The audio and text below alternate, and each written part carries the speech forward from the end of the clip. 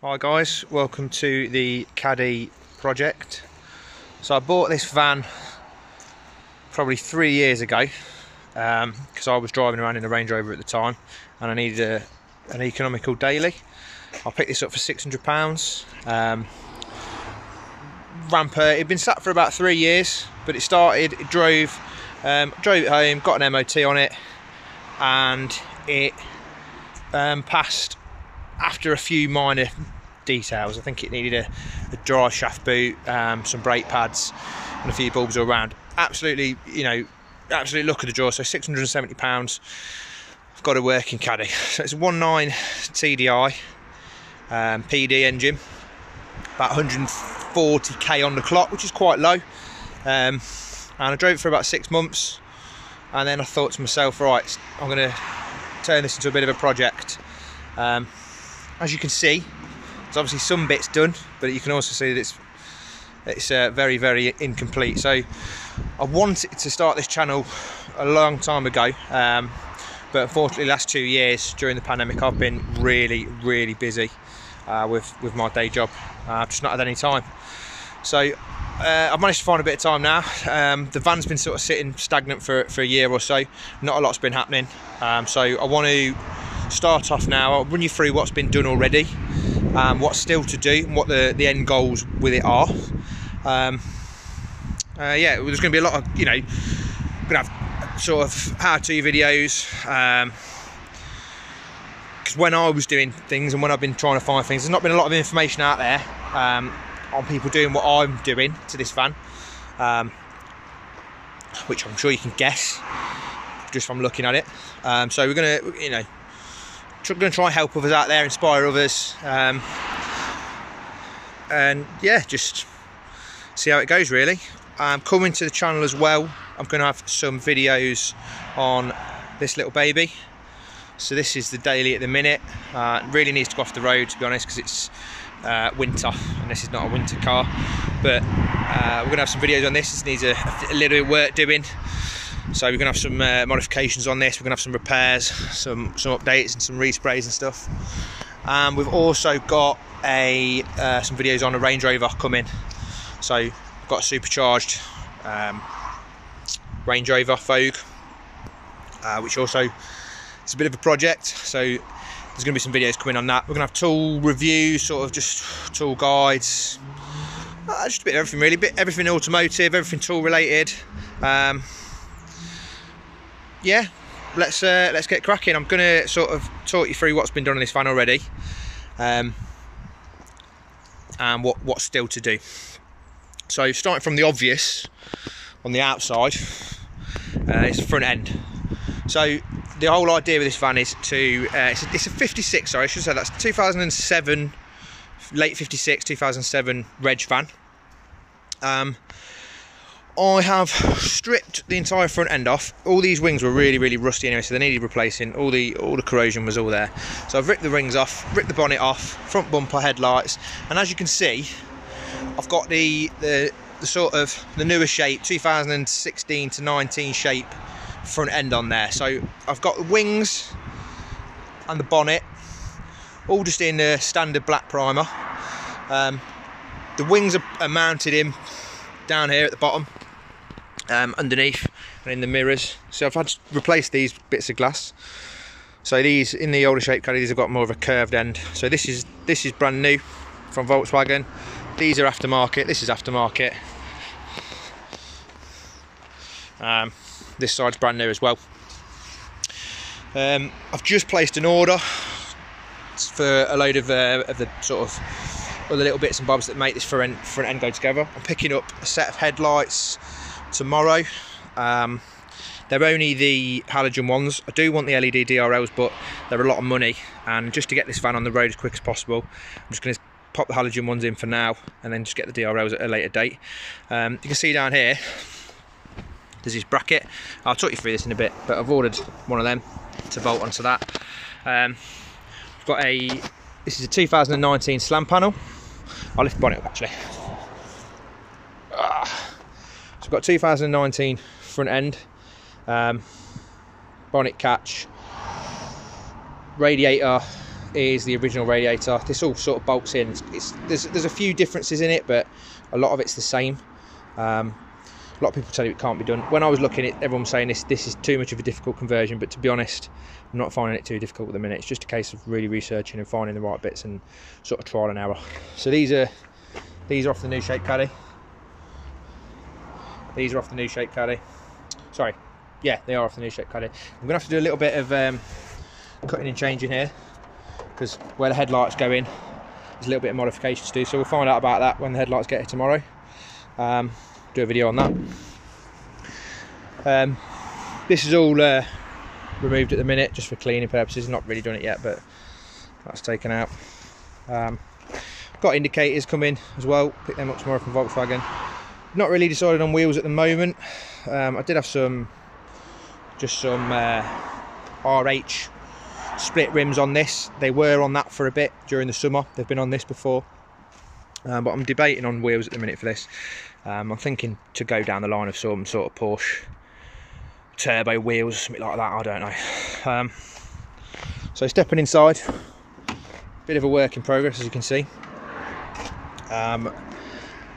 What I've done, I got a Volkswagen Touran that had been crashed quite cheap. I bought that about 2 years ago. When I first started the project. I've took the dashboard out of it, as you can see. I've got the carpets out of it. I've got the seat rails out of it. I've got the door cards out of it. These need a really good clean up. What else to take out of it? Gauge clusters, I've changed them for the Tourans. I've got the chrome surrounds on them. The Caddies are pretty bland, but these are going to get updated to the newer style white ones anyway at some point. Gear knob out of the Touran. I've also done the electric window conversion, so I've got the electric window switches there, and on the other side they all work perfectly. So that's the all the motors and wiring from the Touran, and then it's wired into the car's loom. Quite an easy swap to do, a bit fiddly, but not bad. And to be honest, the price I paid for the Touran in total was the same price that I'd have paid for a pair of window regulators and door cards from eBay. So everything else was a bonus, and I also made a little bit of money breaking some other bits off the Touran. So basically, that if you're going to do this, if you're going to do any sort of Caddy conversion, I'd recommend trying to find yourself a crashed Touran. Just buy it, take the bits off you need, and get rid of the rest of it, because you'll save no end of money. This is from a Passat, I believe. It's a brand new part, actually, to be fair. Chrome surround on it. I am going to upgrade this to the automatic headlights at some point, so this will be getting changed again, but this is only like a 10 quid part. This is a brand new piece. The ones, I've actually damaged it, which is annoying. It was a brand new piece. The ones that come in these are always smashed to pieces. They're all, they lose all their colour, they fade away and chip. So I ordered this brand new, and then when I was putting the seats in, as you can see, I caught it there, which is a bit annoying, and I caught the door there as well. And there, so I'll probably end up replacing this door card because it's a bit mouldy. These are going to get trimmed in red leather, so all this fabric here, this fabric here, this fabric here are going to get trimmed in this red leather. And these are a set of Audi. They're out of an S5, so they're S-line Audi S5 seats. They bolt straight in there with a very, very slight modification.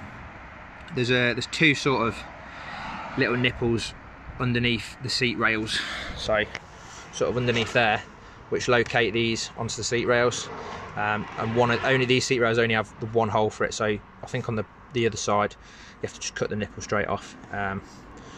But these are not plugged in at the minute, but they're all manual, so they work perfectly. Eventually I might get around to this. They are heated, so they have got heaters in them. Again, I've not got the wiring for them yet, but that's on the list of things to do. So put them in it. They just find these as a really good deal on eBay, so I bought them. Probably a little bit out of sequence. Probably should have done some of the other stuff on the van first, but they're really cheap. So I've got hold of them. I've got the darker plastics in here. I've got the other pieces in the back of the van at the minute. I'm just fiddling around with the back of the seats. I need to take it out. I'm going to get some plywood, carpet this up, cover that up. I'm going to have I'm going to have a 6x9 in each side as well.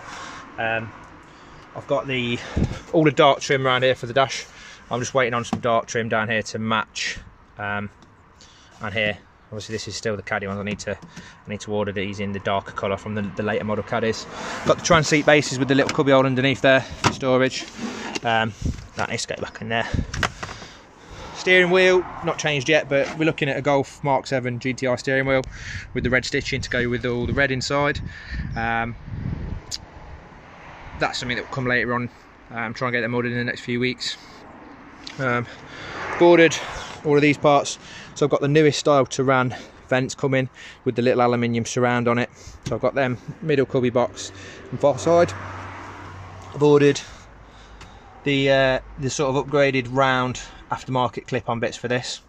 I would like to change this to climate control at some point.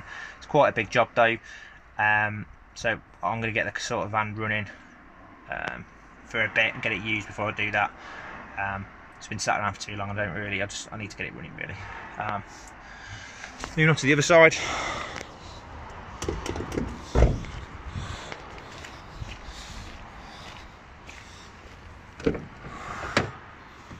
So seat again, door card on this side. I'm going to replace this because this is really battered. The bit I was talking about, this part on the other door, looked a bit like this, so I'm going to get this replaced for a brand new one. Just give it that really clean look. I'm going to swap these out as well. So I'm going to put the I'm going to get the all brushed aluminium trims on it inside from the latest model Turans. Got the glove box, it's just sitting there, but I was just messing around with the heater a bit the other day, so that's all out. I'm going to put that back in. Visors, I'm going to change these out for the ones with mirrors in them. Basically just everything that I can get hold of top spec. Try and get this you know, transformed into a much newer model vehicle. Something a bit more unique as well. I will be getting some floor mats. I'll be getting proper tailored Caddy floor mats. Probably get some red stitching on them as well to go with the red. Obviously red leather on this door as well. I've got the armrest in there. I'm going to get red leather on the armrest. Gear stick needs changing for a leather one. That's just a standard plastic one. And I'm going to get a new one of these. I might go red leather, might go black. It's a little bit, I think, too much red leather can be a bit too much. So I might just keep these black. But yeah, I might look for these sort of golf ball style gear stick from a GTI. That might go on there nicely. We'll rip that off. I am going to put a reversing camera on, so I should be putting a reversing camera mirror in there. Moving into the back, as you can see, it's used as a bit of a shed at the moment. So the plans for this is a full carpet lining. We're going to have plywood on the ceilings, plywood on the walls, plywood on the back doors, all the way up to the top of the windows. So we're going to blank those windows off with some steel plates, wrap them, and then paint them on the outside to match the rest of the car, and then a full door height plywood sheet on the inside. And then I shall be putting Milwaukee pack out mounting plates along the walls, ceilings and sides, because I use obviously the pack out system. So I shall be decking this out with the pack out boxes all around the side, and that'll allow me to keep the load space of the van clear, which, as you can see, I'm not doing a very good job of at the moment. But that's the plan with the back. Probably do a rubber floor, wipe clean, because this will be used as a bit of a parts getter. Will be used as a bit of a cross between a show van and a daily. It's going to be a work van. It's going to get used, but I want it to be practical. So we're going to get like a rubber floor in there, so I can wipe it clean if I do have any oily parts in there, or you know, or such like that. This bit we've got to wait. This bit's coming. Just ordered this piece. So this piece is a dark plastic for there. It goes into the back. And again, we need this piece on here. Upgraded the sound system. So I've put I've got Kenwood front door speakers in there. I've got the Turan tweeters in there. If anyone knows of a good replacement that fits in there, let me know. These are all right, actually, to be honest. It sounds really good, but it'd just be nice to go aftermarket all round. We'll be putting probably Kenwood 6x9s in the back as well. And then I'm going to get some nice flat subwoofers and amps underneath the seats. So it would sound really good in here. The head unit, probably going to go for late model Volkswagen with the sat nav. I do want it to all be original, or as close to original as possible. So I want it to look like it fits. I don't want any aftermarket stuff in there. Some of those aftermarket stereos from China, they've got a lot of functions on them, but they don't work that well. I had one years ago in an old BMW, and it just it broke after not very long, so I think I'd rather go you know, OEM Volkswagen and just get the best I can really. Mirrors, I will be putting Caddy Life mirrors on it, so they're like the shorter mirrors, they're a bit more car-like, a bit nicer looking, matches the front end a bit more, and I should be getting the electric and heated mirrors. I've got all the wiring for the door, for it in the door over the other side, so wire them up, get them working. DAB as well will have a digital radio. I think the aerial for the digital radio is in this mirror, so there will be DAB on it. This side door, we're going to replace this side door. There's loads of little dings and dents in it.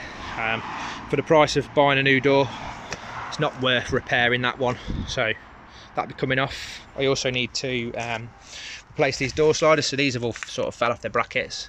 This one and I think just the lower one actually, but that needs replacing, and then we're going to obviously repair all this. This is just gouged away over time, so we'll get that all patched up and painted. The whole van will be having a respray. I've not decided on the colour of it yet, so that's something that I'd like a bit of input on. Everyone does them in Nardo grey, but I'd like something a bit different. It's going to be sign written up in red on the outside, so I do want it to be quite a neutral colour, nothing too bright. I do like the bright greens and oranges, but they won't go with the interior and the sign writing. We're going to have, obviously, we're going for the painted bumpers, not the plastic ones. The DRL lights eventually when I get them. Moving back round to the rear. I'm just going to stick in my original lights for now, put them back in. These are going to get replaced for the newer style ones, but I'm not 100% sure whether to go with a tailgate yet or not. So if I do get a tailgate, then obviously I need to get different lights, but the lights are going to get upgraded to the newest style ones anyway. Probably get the smoked ones. This door, we're going to keep this door. I've de-wiped it, as you can see. I've got a little blanking plate coming for that. There's a couple of little dings on it. They were circled, but they're washed off, so we're going to get these, repair these. This door's pretty clean. Well, it's not clean, it's straight, it's not clean, but the back's all right, so we'll get that cleaned up, repainted. Get these I'm going to get these wrapped in some sort of like protective vinyl, and then I will be painting over it, because the whole van's going to get resprayed, I say. So it's difficult to get a vinyl to perfectly match, so I'm going to paint it over the top of the vinyl. New rear bumper we're going to put on. Probably get one with parking sensors, get them wired in as well. Obviously we're going for the newest style painted Caddy rear bumper. I think that's the outside really. Probably get the roof rack on it. So it's no roof rack at the minute. Get the roof bars on it. I'll get some sort of pack out mounting system on the top as well, I think, just for extra storage. Side skirts, I think I'm going to go for Audi S5 coupe side skirts. I know that they sort of bolt straight on. They're about, well, they don't bolt on, they bond on. They're the right length. They look good. They match. They're, you know, they're Volkswagen Group. It'll all work. Tow bar. Probably, I was umming and ahhing about doing a tow bar on it.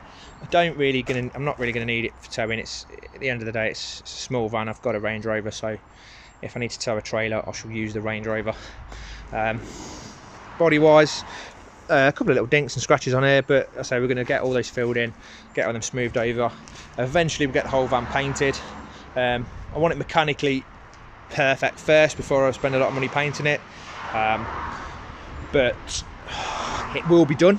It will be done. Underneath at the minute we're going to do all new discs and pads, so you can't see at the moment, but there are no discs, pads, calipers or caliper carriers on these wheels, so they're all off. If you look through there, that's all empty off there, so they're all going to get a refurb. I've got new discs and pads in the boot of that car, so we'll do a video on that, putting all that back together again, and then to be honest, mechanically it's perfect. It runs, it starts, it drives. It does need a battery, so I have to keep borrowing a battery. I've done a coolant flush on it, so it's got all new fresh coolant in there. Put all new fresh fluids in it, brake fluids, oil, filters, do all that. So we'll do a video on all of that.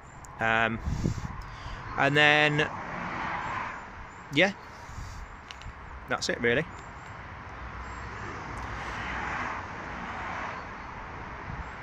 trying to think if there's anything else. No, that's it. Eventually, eventually I will be doing an engine swap on it. So long-term plan, we're looking at probably a newer sort of Audi 2-litre turbo, maybe some Cat for Golf R, depending on pricing really, what comes up at the right price. Something petrol, something fast, something turbo. We're going to go for a Scirocco R DSG front wheel drive gearbox. I've seen some of these at 4-wheel drive there, you know, it's amazing, but at the end of the day, we're going to keep it simple, or as simple as possible. It's not a track band. I don't want silly power, so I don't really need the 4-wheel drive to cope with it. But it's going to, you know, it's a daily, so it's going to be a bit more reasonable than some I've seen. Yeah, that's it. Join me for the next video. It's a brand new channel, so please help support me. Like it, subscribe it. There's going to be a lot coming. If you're into cars, if you're into tools like I am, I spend hours sitting watching these videos. I thought it's about time I make some myself, so that's coming. This is coming. The Range Rover's coming. I'm going to do a little, I think I'm going back to my youth as well. I've been looking at doing a little Peugeot 106 GTI build, because they're going through the roof at the minute in price. So I want to buy a little Peugeot 106, and I want to do a full GTI conversion on that. Engine, brakes, suspension, bodywork. I just think they're awesome little cars. Started off my my driving career in the Peugeots. Had a 106, had a Quicksilver, had a GTI. I think they're brilliant cars. So I really love another one, but I'm not paying £14,000 for one. So I'm going to build one myself. So join me for that as well. And see you soon.